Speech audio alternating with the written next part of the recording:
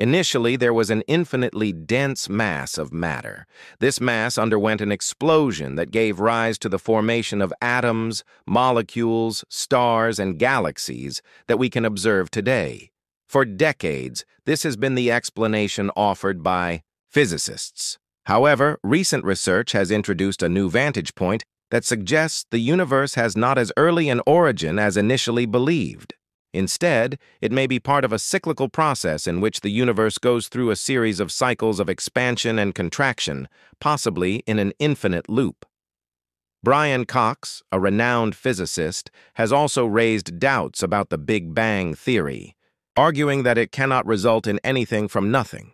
This questioning adds an intriguing element to the discussion. In addition, research from the James Webb Telescope has revealed information that opposes the idea that the Big Bang marked the absolute beginning of the universe. This leads to the fundamental question: if the Big Bang was not the beginning of the cosmos, then what was? Join us on this journey to the beginnings of the cosmos, where we will explore the frontiers of the Big Bang and answer this question and many more. If you are interested in keeping up to date with news about the universe and its surroundings, subscribe to our channel, hit the like button, share this video to reach more people, and turn on the notification bell. Scientists have developed a detailed understanding of the universe in its earliest stages, referred to as the Big Bang theory. The universe in this model was much smaller, hotter, and denser than it is now, around 13.8 billion years ago. During that period, all the elements that make up our world were formed in a matter of minutes. In this theory, our universe, including galaxies and stars, formerly weighed as little as a peach and had an extremely high temperature of over 1,000,000,000 degrees. Interestingly, this remarkable narrative fits together in accordance with all current observations. Astronomers have investigated everything from the remnant electromagnetic radiation of the early universe to the abundance of the smallest components, and have discovered that everything agrees with the predictions of the Big Bang. To the best of our knowledge, this description fits the perfect reality of our universe. However, despite its apparent robustness, we know that the Big Bang theory is not the complete picture. There's a missing piece to this puzzle, and that piece is an understanding of the first moments of the universe. This challenge is due, in large part, to the limitations of the physical theories that we use right now. The combination of general relativity and high-energy particle physics gives us an important conceptual framework, but as we go deeper into the initial moments of the cosmos, the level of mathematical complexity rises significantly, reaching a point at which our current methods cannot provide meaningful solutions. One of the indications of this difficulty is the existence of a singularity, a point of infinite density at the beginning of the universe. This idea suggests, literally, that the Big Bang was a state where the universe was pushed together into an infinitely small and dense state, which seems absurd. To address this challenge, we need to explore new frontiers in physics, propose an approach that gets around these restrictions, and provide a more complete understanding of the very beginning of our universe. Current theoretical frameworks and instruments are not robust enough to address this challenge, so we need to develop new physics that can encompass and explain gravity and the other fundamental forces at very high energy levels. This is precisely where string theory comes in. String theory aspires to be a physical model capable of unifying gravity with the other fundamental forces, especially at ultra-high energies. In essence, string theory posits that it can provide an explanation for the first moments of the universe. Within string theory arises the concept of an ekpyrotic universe, which takes its name from the Greek word meaning conflagration or fire. This idea suggests that the Big Bang, in its current form, was the result of an earlier event, implying that it was not an entirely new beginning, but rather a part of an ongoing process. Extending the notion of an ekpyrotic universe is the development of a related theory called cyclic cosmology. Although the idea of a cyclic universe has been considered for millennia, string theory provides a solid mathematical foundation for this idea. In the framework of cyclic cosmology, The universe functions as if it perpetually oscillates between large explosions and collapses in an endless cycle that extends infinitely into the past and future.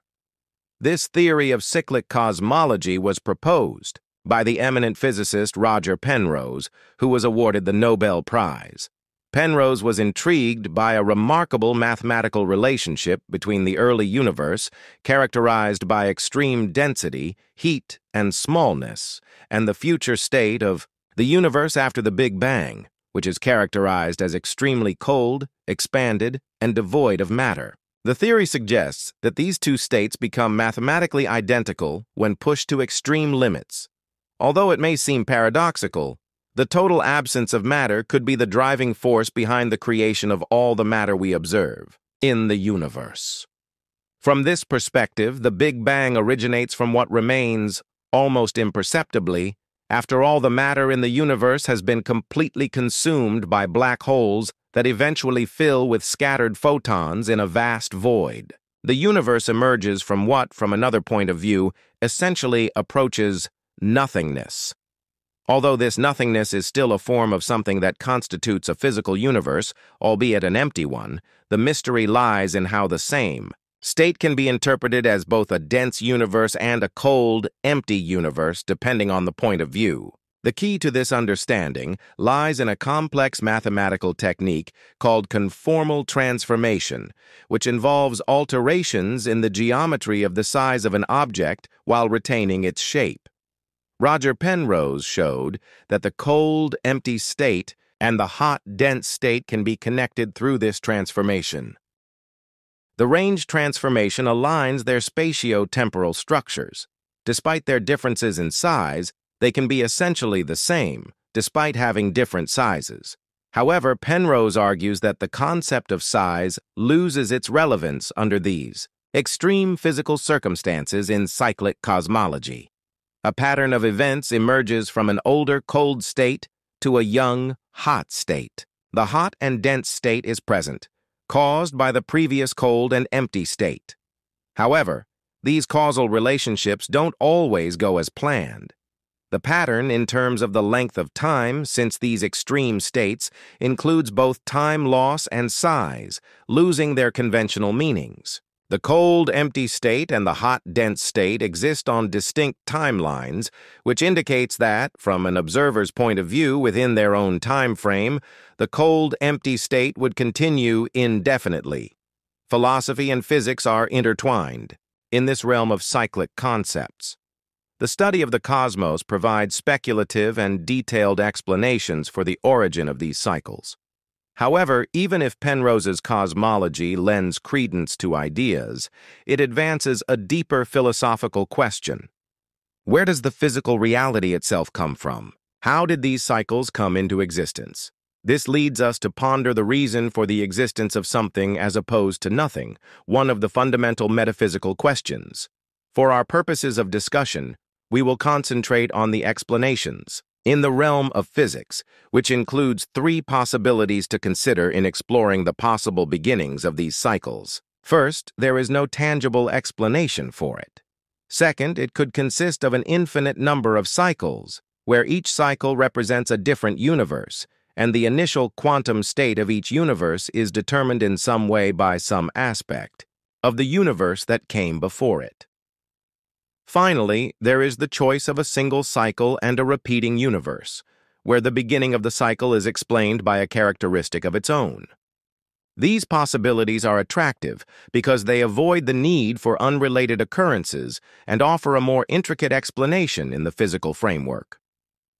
In the realm of physics, Penrose proposes the idea of an endless sequence of cycles influenced by his interpretation of quantum mechanics.